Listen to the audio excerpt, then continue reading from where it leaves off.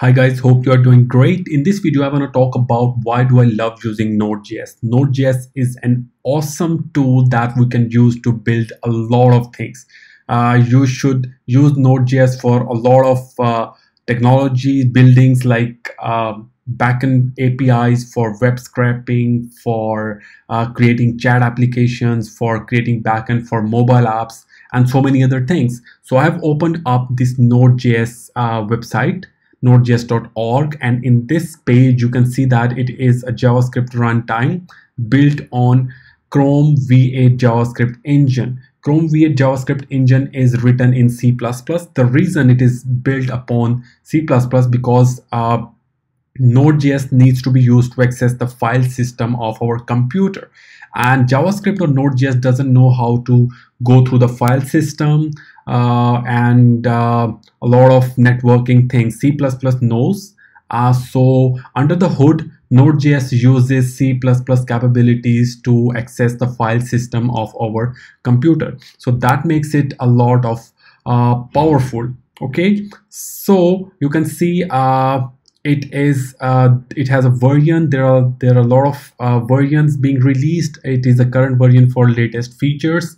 If you want to build a big CMS enterprise level apps, then you need to use this current Node.js version with latest features. Otherwise, you just need to download this particular version. Okay, so I want to just let you know one important thing about Node.js is its Node package manager.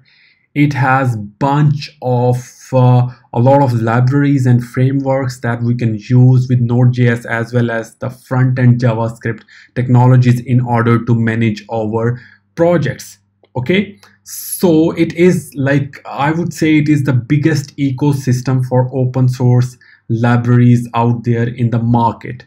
Okay, so if I want to search the package, just like validate, and I have searched this one, and it will show me all the validate related packages, and these packages are open sourced and anybody can build it. You can just go over here, join the npm website, you can log in, and you can just create your own npm package and upload it for the public, whoever want to use it. Okay, and you can see I just searched the validate keyword and I have come through 228 pages for just this validate keyword, and it has found 4,503 packages found for this validate thing. Validation can be anything, for email, for form validation, for searching, for express validation, token validations, and a lot of things. So Node.js is one of the biggest ever ecosystem, and on daily basis a lot of people, developers, build different packages using npm and upload it, and anybody can use it.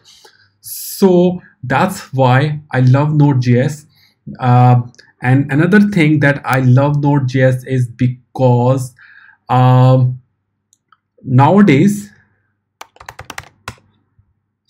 for most of the front-end technologies, like if you want to build a web app, if you want to build a hybrid mobile app using Ionic or React Native, then we use JavaScript frameworks like Angular or React. Okay, so Angular, React, or Vue.js are one of the top 3 most popular frameworks out there in the market that people are using for building web and mobile apps. And Node.js is used for building backend of those front-end technologies like Angular, React. So it makes us really easy, and it is really feasible for us that for both front-end and the backend we are using the JavaScript. Okay, and if we are using the function or a utility library that we want to build by our own, we can use the same library for front end as well as for the backend in our Node.js applications. Okay, this is the React, one of the actually this is the mostly used JavaScript library in the market nowadays in 2019. Making things reusable, writing libraries and reuse it for backend, front end, that really helps us. If we are writing our backend in Java or Ruby on Rails, that follows different syntax. So we needed to write same kind of library functionality for front end as well, if there is mismatch between the syntax of the languages. Okay, and that's how we can reuse the same kind of utilities for front end and back end if we're using JavaScript on both sides. Okay, and if I search on JSON, you can see that this is the JavaScript object notation. Nowadays, this format is being used for sharing data between server and the client systems. Client actually write a form, it sends that data to the server, and the server return that data in the form of JSON.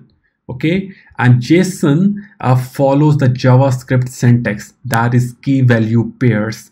Okay, so when the data comes back from the server to the front end, and if we're using the JavaScript framework or technology for the front end, then it really makes us easy and feel relaxed that we have already got the same formatted JavaScript object notation data that we require to parse for using it on our front end. And Node.js at the back really make sure that this is the JSON data, and Node.js follows the JavaScript syntax.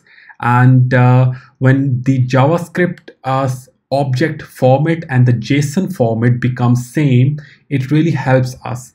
So JSON example, if I just open up JSON example,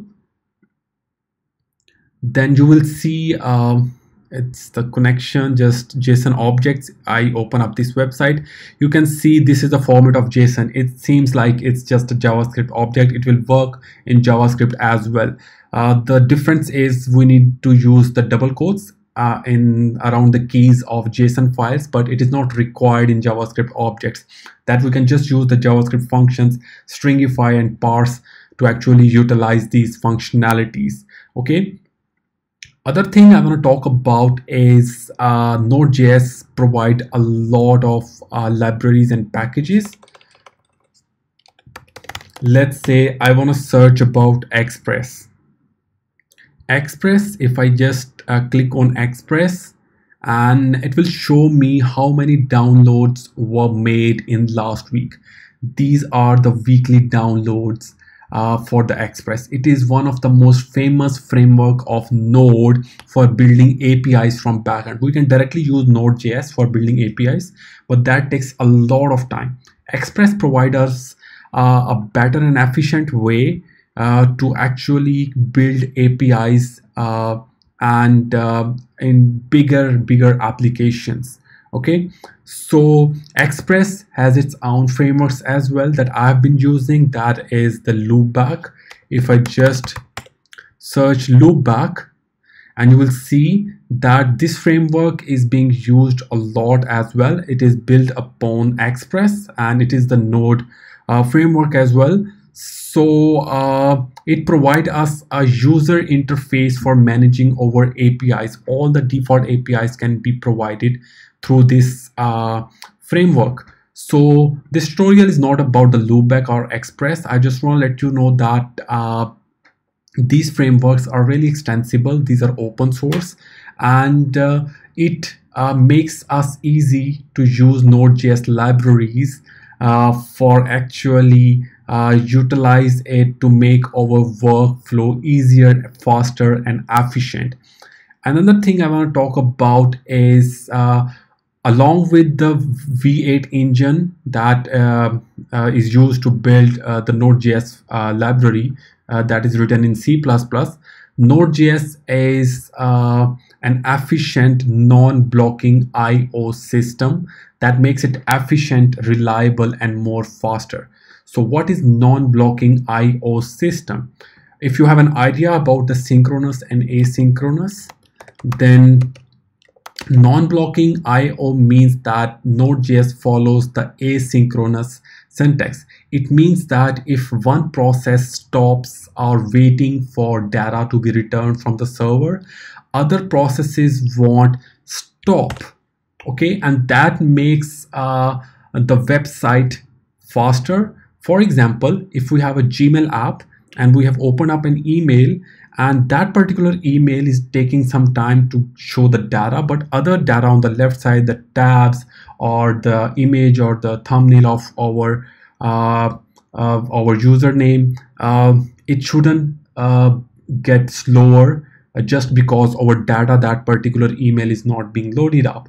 Node.js actually follows that asynchronous concept, and that makes it really faster. Asynchronous programming is faster than the synchronous programming, obviously, because it doesn't stop other processes to work. But there are obviously some scenarios that we need to stop processing if the data is not coming, that is dependent on other UI thing that we want to show on the user screen.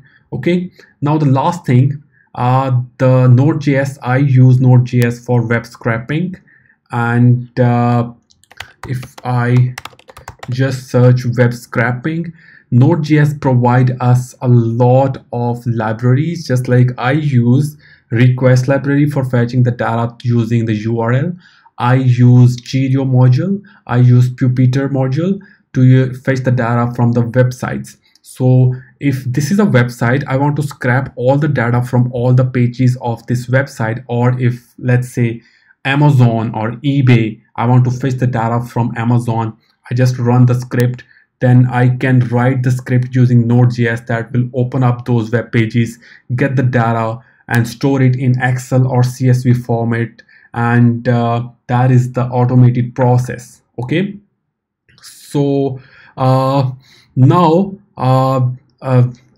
talking about all the benefits of using Node.js, now let's talk about which companies actually use Node.js. So Netflix, Uber, LinkedIn, Trello, PayPal, eBay, NASA, that is the very biggest company, one of the biggest. They are using Node.js in their products.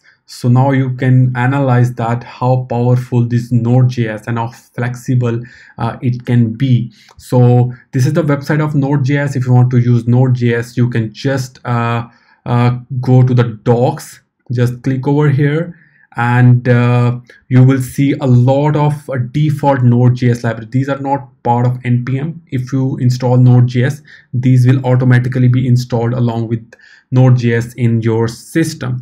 You can use a lot of these built-in libraries. You can use a C++ add-on, async hooks, you can use child processes. I've been using this file system, HTTP libraries, and I've also been using this URL V8 libraries for various tasks. Okay, you can just go through this documentation, start using Node.js. It will really help you to build a strong backend APIs that I've been using it for mostly. So I hope that you have liked this video. If you have any question about using Node.js, how to use it, I have a lot of other videos on Node.js, MongoDB, Loopback, Express on this particular channel. I'm gonna give the link of all those videos in the description below if you want to get started using Node.js in your project.